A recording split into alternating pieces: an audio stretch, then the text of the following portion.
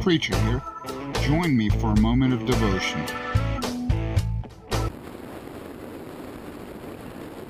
Preacher here, and this is a moment of devotion.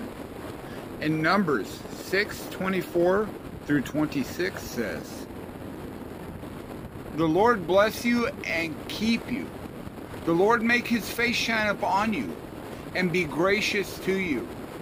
The Lord lift up his countenance upon you and give you peace."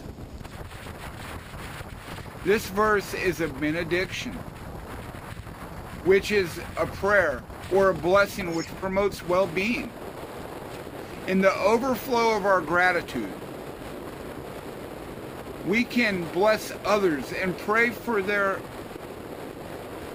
awakened understanding of goodness, peace, and grace available from God. Blessings were a common practice in the scriptures. Benedictions are also known in some Christian traditions today. The power of sharing a blessing can be used in our personal lives as well. You don't have to get creative with your benedictions if you aren't inspired to do so. You can use ones found in Scripture and adopt them for your own personal use. Today's verse is a good example. It is a practical way to ask for God's divine favor to rest on others.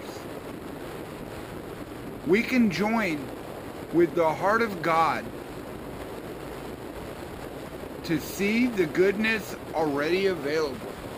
You know, whenever I want to pray a prayer like that, whenever I want to pray a benediction and then to try to lift people up and to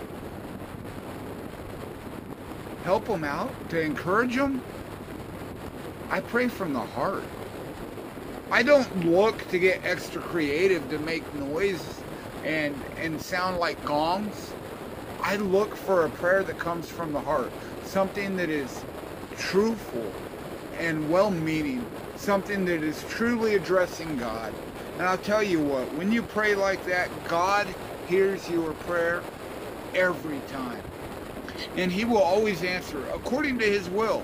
Yes, no, not right now, but he will answer you. And we have to trust that he knows best.